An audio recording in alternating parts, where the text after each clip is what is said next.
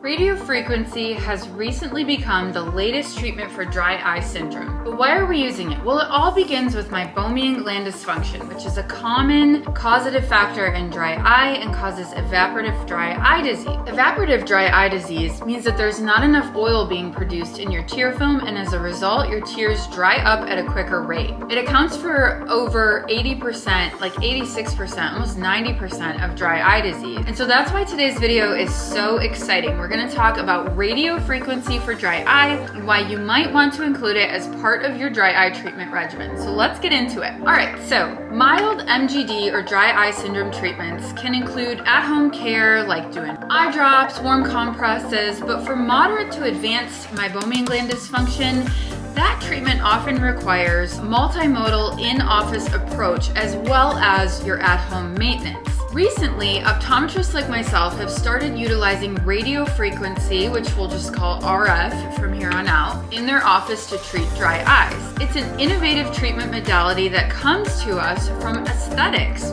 much like IPL came to us from aesthetics, but it does offer promising results to help reduce dry eye symptoms for our patients.